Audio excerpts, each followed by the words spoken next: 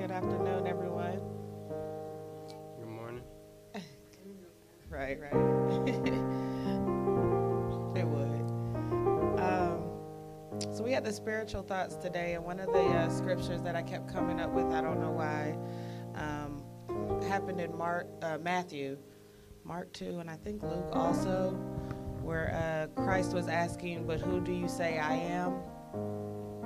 And Peter is my homie in my head.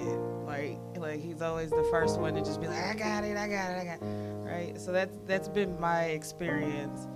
And so when I took my NBLEX the first time, I was really ready to just walk in there and just blow this test away. I'm a nail it because I got it. But I was in the middle of all kind of chaos within myself. And I messed that test up. Oh, I had a whole panic attack in the middle of it. Because, I was just trying to lean on my own understanding.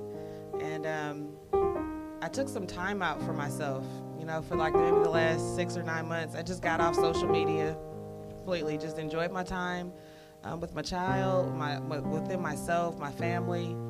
And I began praying a lot more. And I found a peace again that I know that you can only get from God himself. You know what I mean? Like, peace, cool.